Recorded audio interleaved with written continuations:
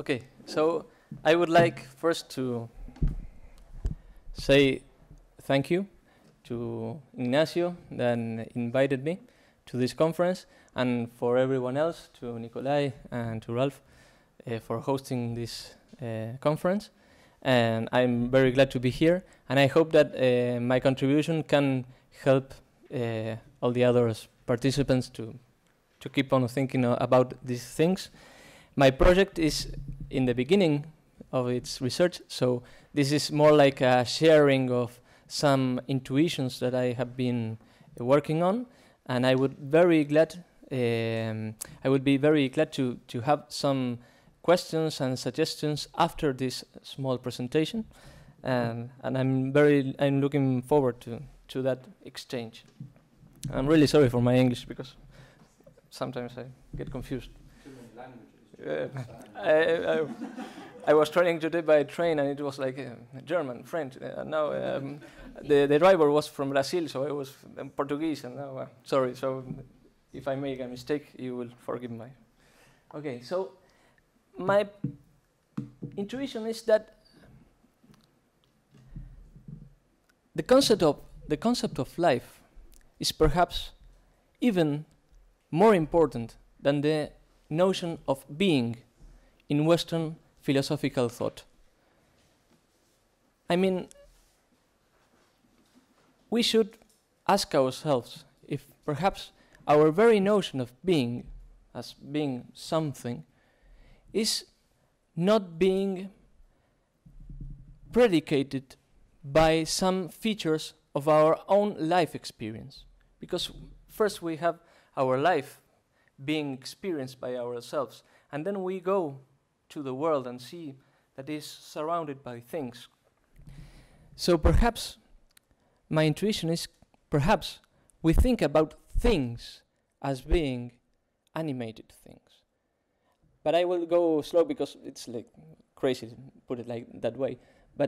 And then what I would like to do is to question what is life for Western thought. Has our concept of life changed during these thousands and thousands of years?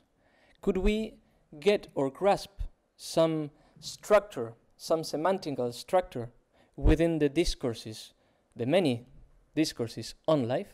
That is my question. So what I found is that perhaps the best way to define what life is by a political concept. That is the one of autarky.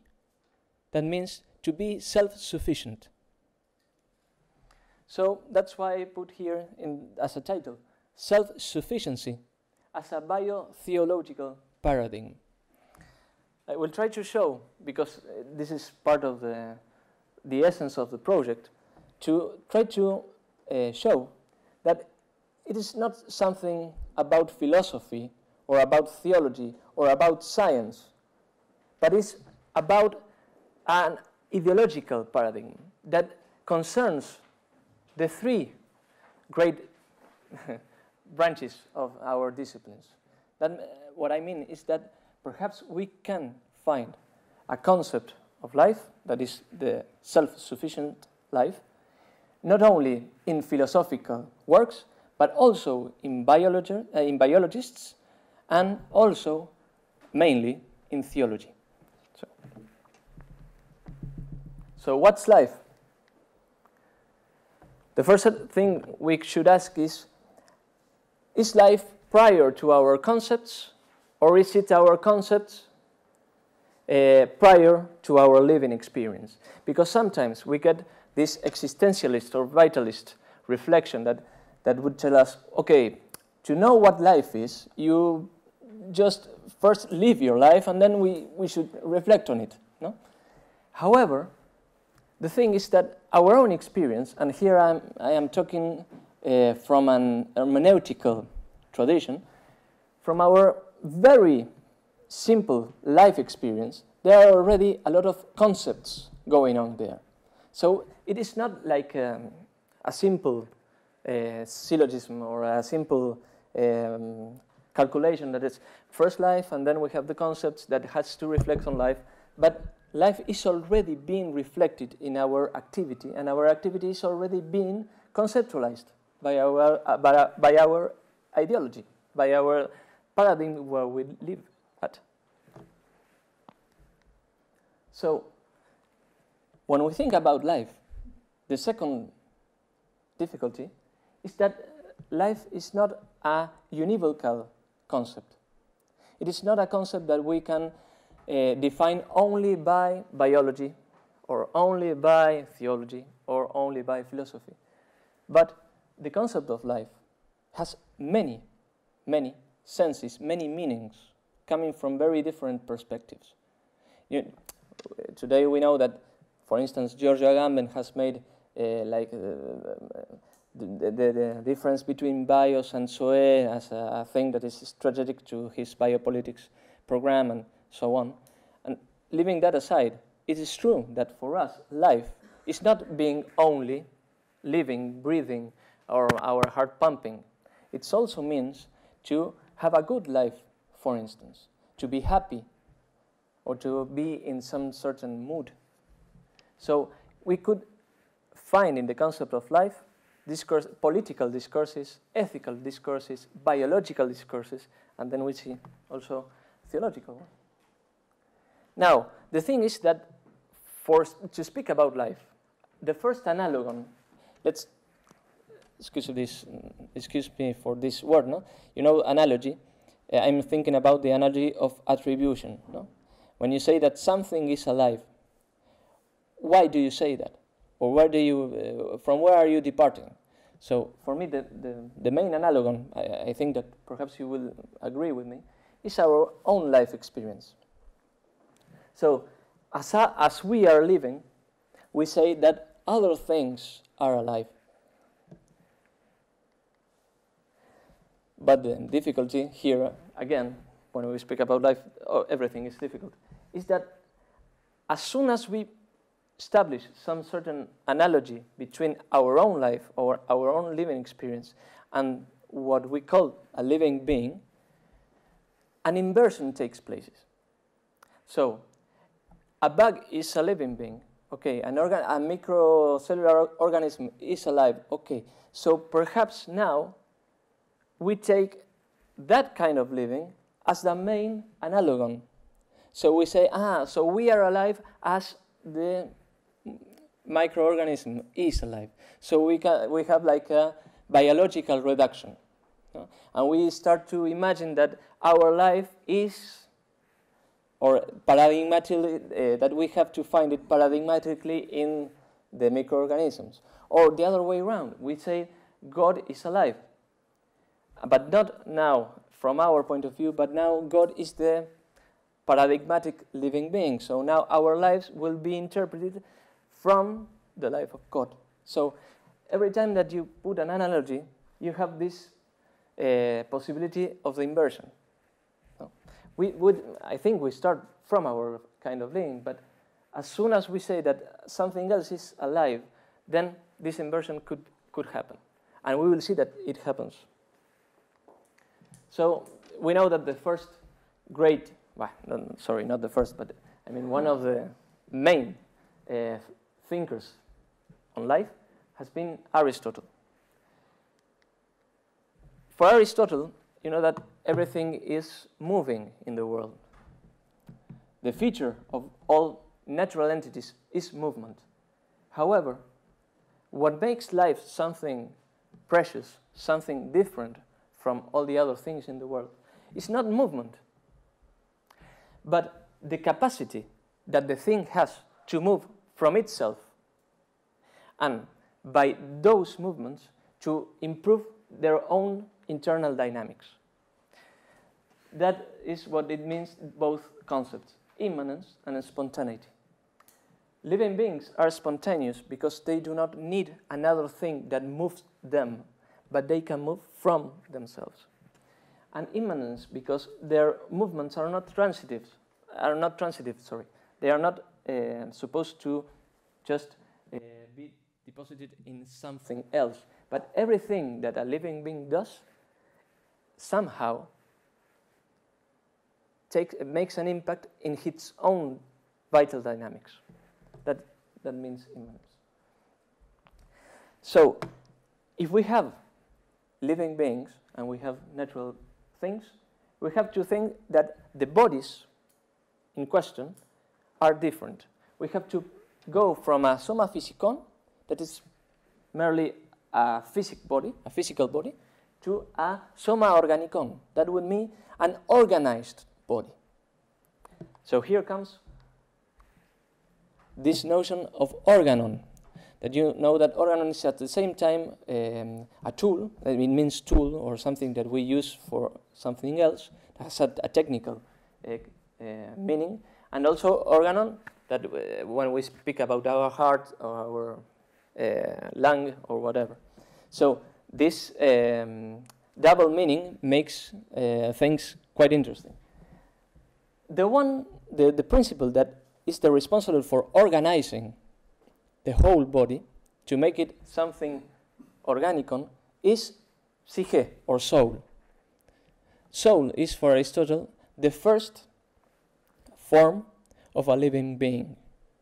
It's the first act of a body that has potentially life. So, why I put psyche as arche? Because psyche is arche. Arche means principle. It's the principle of life. And it is principle because it's an economic principle. Because it's the principle that disposes everything in the body to function in some way that the whole of the living being is alive and is progressing in life.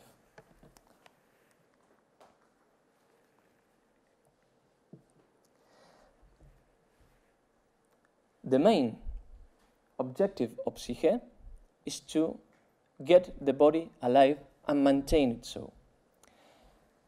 For that, it needs other kind of beings. However, what is important in Aristotle's mind is not that need of another, because he already started saying that life is something of self-movement. What is really important for Aristotle is that life is autosufficient, is autarkic. And we can see that very clearly when he speaks about God. Because for him, God is the perfect living being. Why is the perfect living being? Because he is noesis noesius, would be thought of thought, is the highest degree of life. And the highest degree of life means that it does not need anything else to live, but itself. That's why in its thinking, its own thought, he is alive. And he's absolutely impassible and immovable. He doesn't need anything, nor anything can change him.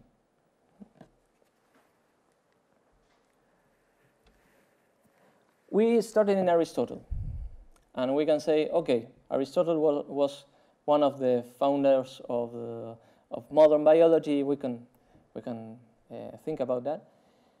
But we can think, well, but 2,000 years or more has passed. So is it our biological concept of life still the same?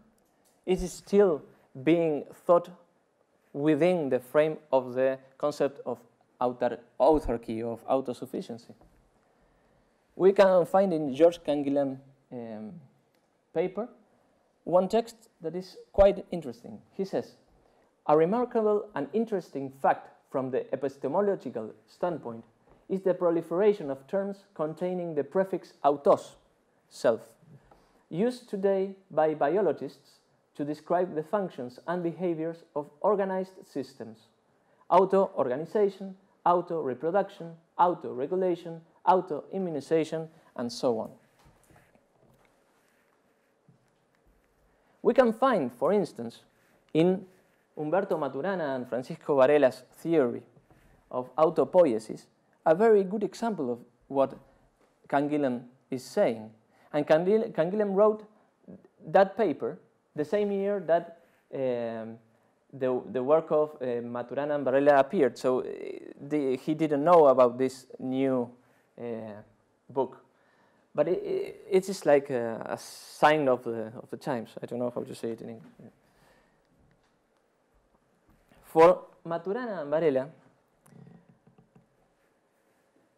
in the opposite shore of Aristotle, living beings has no teleological dynamics, nor has any immaterial principle as a soul, no? But they must be thought of as being machines. So we are in a mechanistic biological standpoint. Now, however, if we look closely, what defines the living beings are not being machines, because we can find a lot of machines, but that they are autopoietic machines. Autopoietics, that comes from two words. Autos is self, and poiesis in Greek is production, creation. It's interesting because when Maturana was first thinking about his theory, he was thinking more about other terms like self-reference of the living beings, and then he thought about autopraxis. The thing is that he tells this in the preface. He was talking with a philosopher, with a friend of him, that was a Spanish philosopher, and he was talking about El Quijote. No? I don't know how to say it in English. El Quijote, the Quixote, I don't know. And they were talking about literature. And then he realized the difference between praxis and poiesis. Praxis it's only an accidental thing of living beings. Or I mean, praxis means to do something. But poiesis is much more radical. So he realized that what defined living beings is not that they could move or act from themselves, but that their very, very being is produced by themselves. They don't need anything else to be alive. That is what he's trying to tell Maturana and Varela. And that's why the living being is characterized by individuality, unity, and lack of inputs and outputs. It's like a closed domain or a closed territory, the living being. And that territory is produced by the living being itself. Doesn't matter which kind of body or which kind of material the living being has. The important is the formal perspective, is that the living being produces by its own relations the very unity of living. Doesn't matter if, perhaps, Maturana says we could think about a machine like an electronic machine that could be alive as long as it can produce its own dynamics and its own processes and its own territory or place or space that needs in order to be alive. That's why it doesn't matter the material perspective. It matters the formal perspective. And then we find some link with Aristotle, no? Because the psyche is obviously a form principle, not a material one. So, why I put here from biology to ethics and back? Because I was speaking at first about the plurivocity of life. So one could think, oh, okay, he's a biologist, so he is very objective in his studies, in his theories, in his notions, in his concepts. He is not at all thinking about human life, nor human politics, so on. However, he says this. These thoughts made me realize, these thoughts about autopoiesis and living beings, made me realize and accept that the meaning of my life was my own duty and my own responsibility.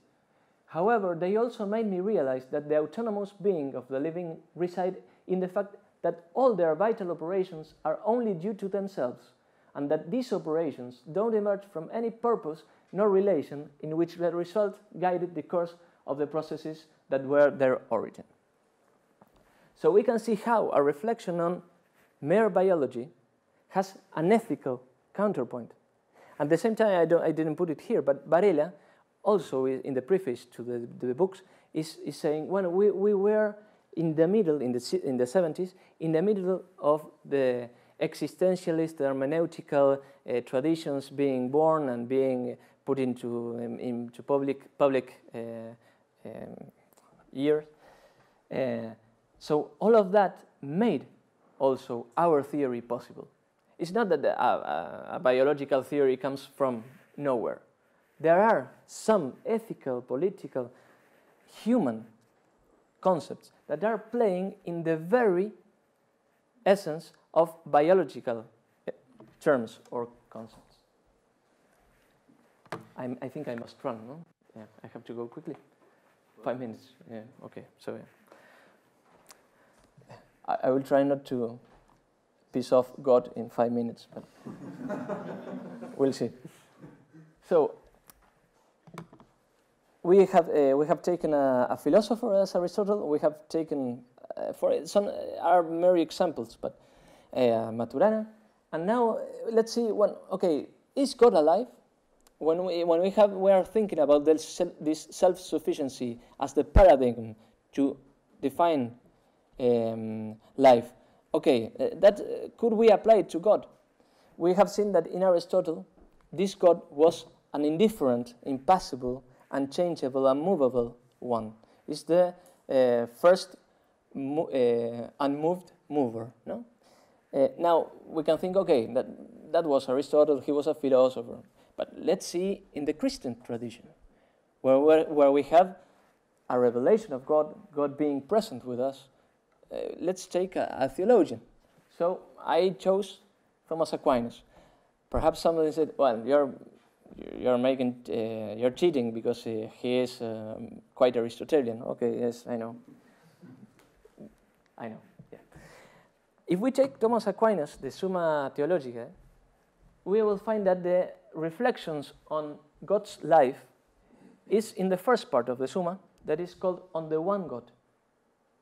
And it is after a series of characteristics of features of God. Simplicity, eternity, I don't remember them all now, unity. And after, I don't remember if there are 6 features of God, comes in the middle of this part, God's life.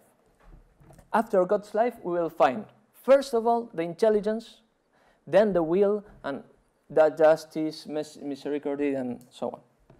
So, this has to put us, we have to be careful with this. No?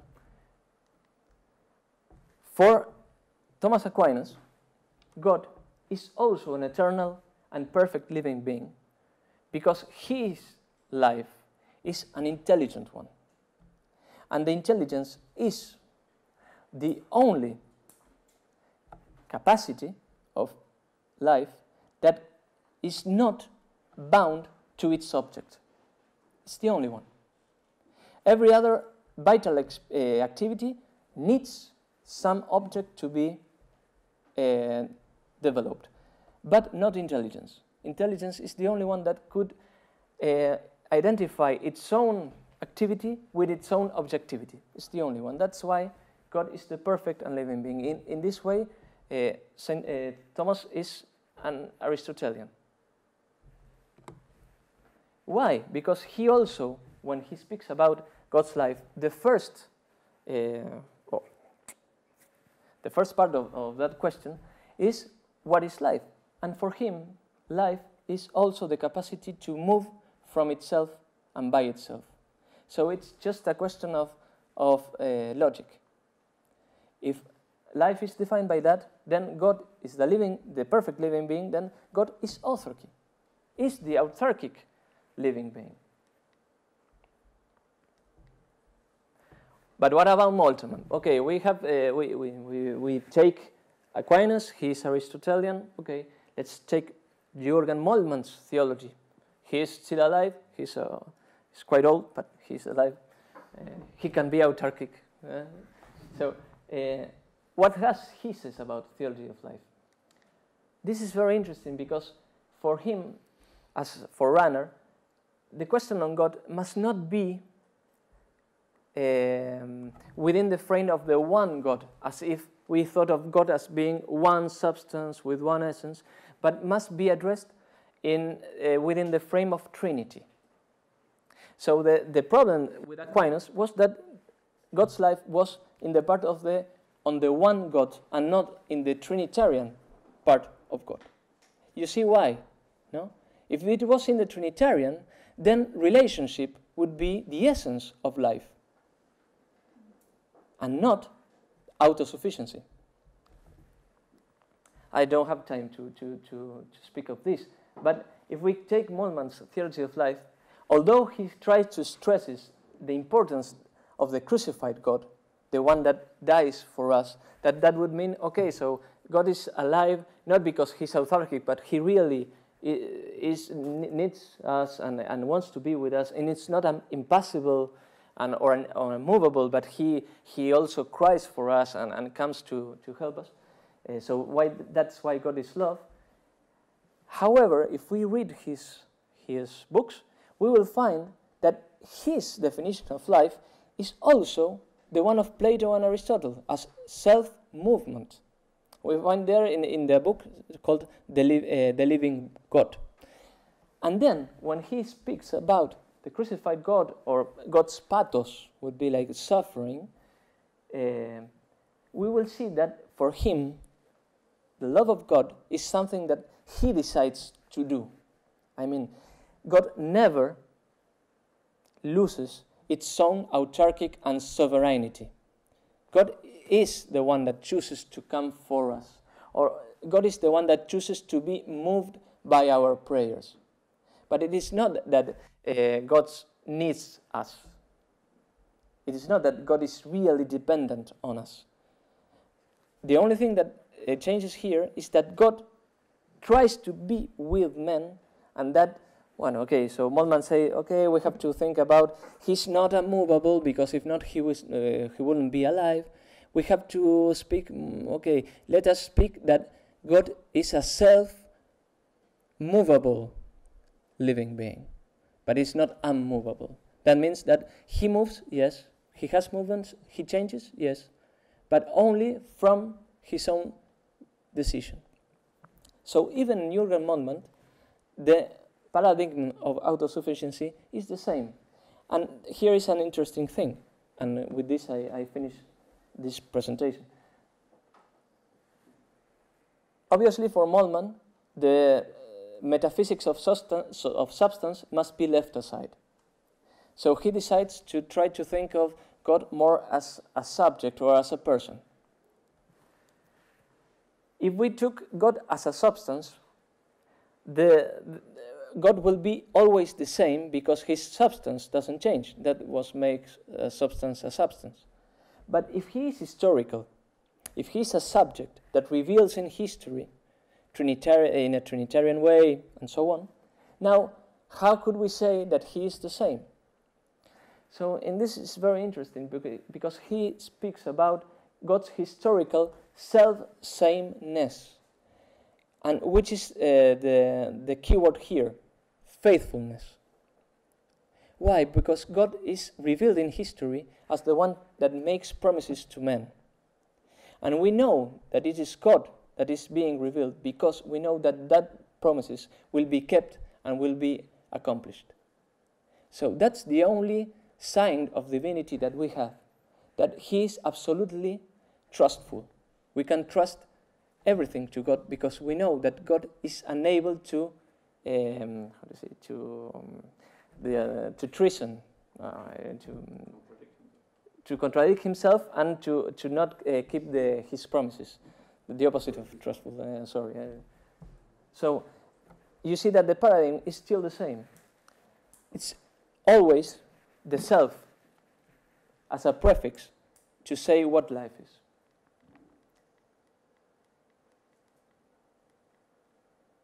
Okay, sorry. Okay, now, is self-sufficient?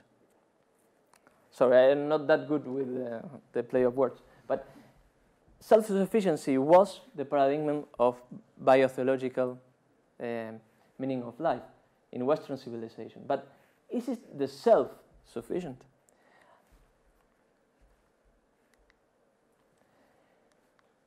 Shouldn't we start to address to the essential phenomena of relationship within our own experience of life. Because if we think about the self as being the main prefix to be able to say that something is alive, then the relationship would be only an accidental thing that needs the imperfect living beings. The perfect living being, if it is absolutely autarkic, it doesn't need any relation to be alive. So if we put the self first, then relationship comes to be troublesome. And then we have, like, in this past century, some thinkers thinking about alterity as something that we have to stress more than the selfness. Why don't we put aside this prefix self to start thinking about life from its relational essence, not by its autarkical? I know that the prefix self tells us very much about life because we experience it. We know that we are alive when we are able to breathe for ourselves. That is absolutely right. But the thing is, when we only grasp that feature, and only that feature, we try to describe all the richness of life, I think that is the problem. So perhaps we could start a certain transition from the autos or self to the syn. Syn in Greek means together, with. Perhaps living would be living with others. Perhaps bios would be symbiosis or symbiosis.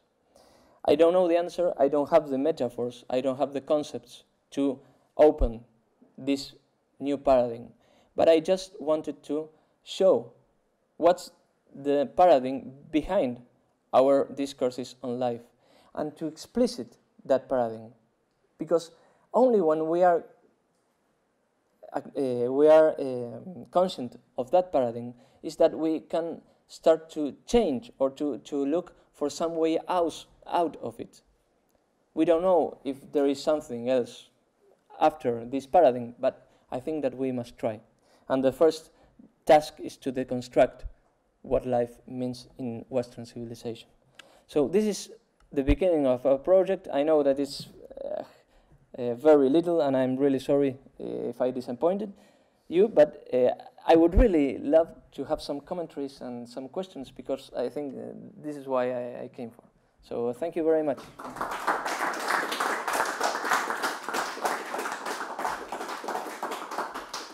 Thank you, Martin. I think we have a few questions and a few minutes for questions. So why don't we start? Sorry for the time. Here and then So yeah, thank you, Martin. I thought the talk was extremely rich and interesting. I have what might be a clarificatory question, or it might just be an endorsement of part of what you've said, depending on what the answer is. So what I wasn't quite clear on was where the initial plausibility of this idea of life as self-sufficiency is supposed to come from. So I can understand the idea that life involves self-governance, or spontaneity, these kinds of things. But when you talk about self-sufficiency, you said something about a lack of need for, relations with the environment, input and output, that kind of thing. Now, all of that seems to me to be much more characteristic of the absence of life. So if you put a rock in a room with nothing in it, and put a cat in a vault with nothing in it, and wait for a while, where the rock will be the same, but the cat will have died. Yeah. Okay, so it's almost as though what's characteristic of life is precisely the opposite of self-sufficiency. It's rather that you need, as it were, a broken circle for things to engage in organic or animated processes. Thank you. Thank you very much for the question. Yes, absolutely. That's why it struck me at first, because I always thought, as you, that life is to be related in some way with other living beings and with non-living beings as well. I have my wife and my kids, so I know that my life is, all my life is there in that relationship, or the meaning of my life, at least. I know it runs there.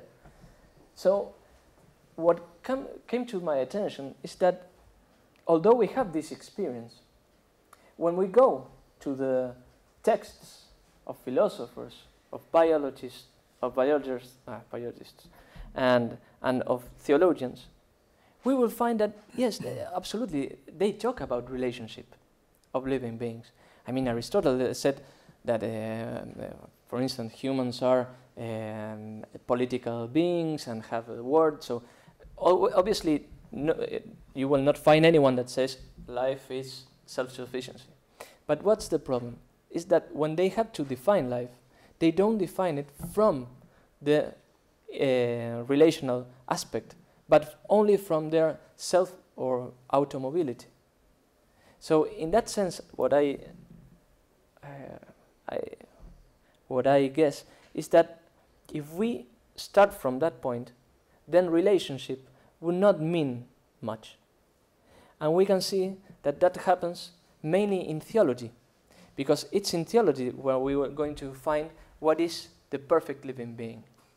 And then that is quite amazing to see how theologians try to break their brain to try to think about a perfect God that is in relation with humans. And how can we think of a crucified God, for instance? No?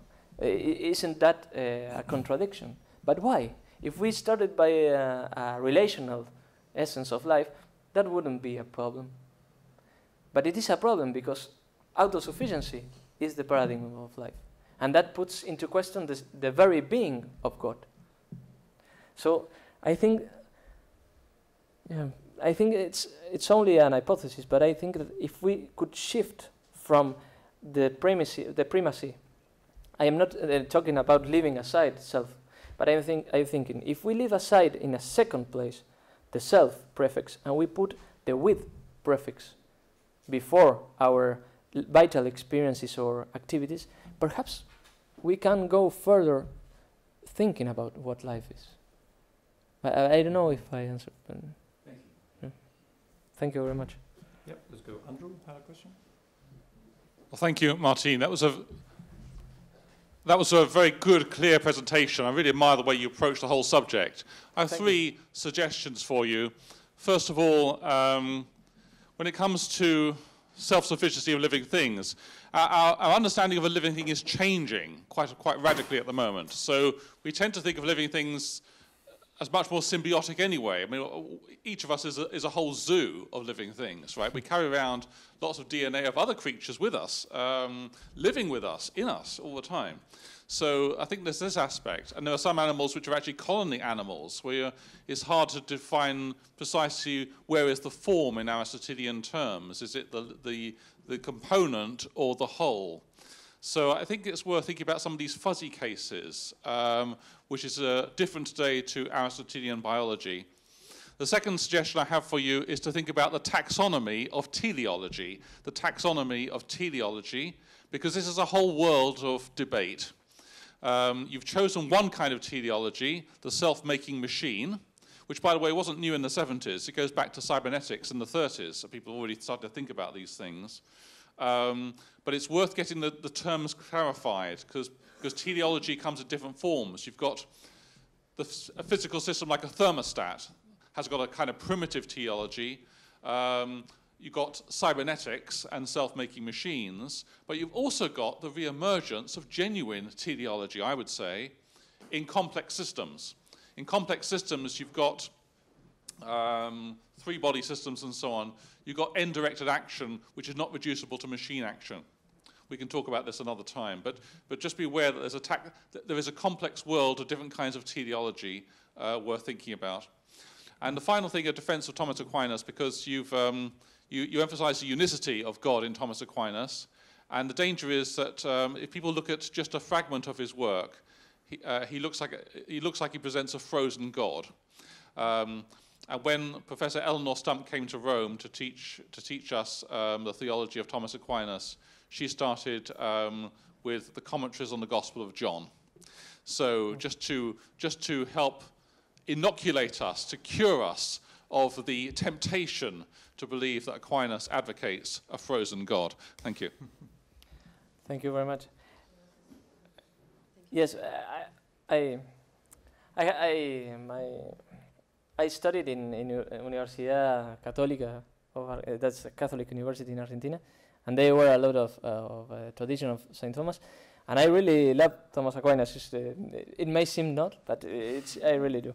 But when I wanted to see how Thomas Aquinas was thinking about life, it interested me not his exegetical work, because then in Moltmann is the same thing, because I think that is like a problem. No, it's not a problem, but I mean it's the very nature of theology that goes from exegetical works, but also to metaphysics or philosophical or systematical thought. So I didn't want to go to the exegetical part, because then the reasoning is another thing there.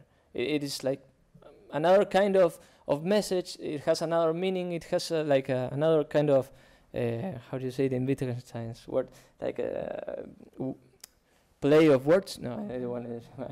Sorry. So I wanted to go to the systematic theology, and then there I found that even in Thomas Aquinas, the life of God was thought of within the frame of the one God. And the important thing there is the one God, is not the living God. So that was striking in a way. But I don't think that is like problem with Thomas Aquinas. I think that really that in Western civilization, this idea has like monopolized the whole reflections on life. And I think that today we give it as granted. And we don't go and criticize that, because it's very useful. We have made a lot of progress with that concept of life. And it's really helpful. I mean, we must keep this self-prefix to speak about life. But the thing is that it gives us a lot of problems as well. No? So that's why. No? But yes, of course, I didn't want to present a frozen God from Thomas Aquinas. Thank you. Do we have time for one final question? There were two of us, so maybe two. Well, if you're asking one question between you, that would be fine. You know, it's also maybe a question about clarification. I'm not sure. You were the title of your talk was. Could you please repeat? Yeah, self-sufficiency. Self-sufficiency, yes, yeah? As a bio-theological paradigm. Bio-theological. Yeah. I know. So I know what is ontothéology. Okay. So basically, you were critical about this concept of self-sufficiency as bio-theological paradigm. Yeah. And you try to explain that this is the way we perceive life. Yeah. Right. That's right. Okay. Maybe I'm not quite sure. Is that completely correct?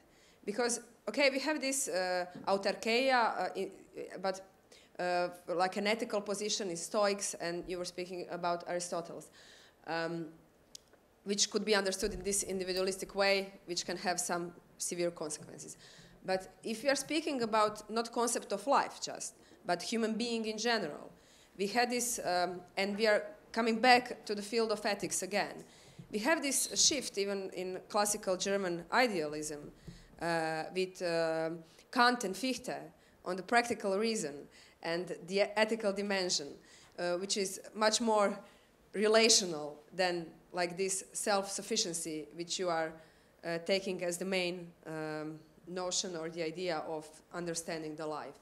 So basically my question would be, because I didn't understand quite correctly, why do you take this like some kind of historical overview of dominant understanding of life, if, for example, in classical German idealism we have already this shift towards practical, and which is more ethical and relational. Yeah. Thank you very much for the question. Absolutely. First of all, I have to say, it's for at least I think it's impossible to have a panoramic side from which we do this kind of deconstructive or archaeological work, because we cannot. I mean, nobody can. Of course you can't. But nevertheless, it's quite interesting your your question, because I think that even in Kant's turn into practical reason, we also will find the self-sufficiency as the main biological paradigm. In this way, that for Kant, the main the most important thing in ethics is autonomy. So we see auto again. Yeah? We see that what really matters in Kant's ethic is autonomy. So there is practical. Yeah, of course. Yeah. But that's what I wanted to show as well. It's as the concept of life is not only biological, but it has primarily a human meaning, then biology is crossed with ethical and political. And so if he's talking about autonomy in the ethical side, we see that Maturana, for instance, in his preface was claiming the same. Now that I thought of autopoiesis, now I think that I am the owner of my own life, and that blah, blah, blah. No? So from ethics to biology and from biology to ethics, the road is two-sided, and we can go from one to the other quite easily. And it's interesting because if we take a thinker of alterity that would like put into question the self-sufficiency, no, at least in the frame of the theory of the subject, as the subject that's been eccentric or being taken out of its joint or whatever, as the one of Emmanuel Levinas, we will see that even in Emmanuel Levinas, it's a Kantian thinker.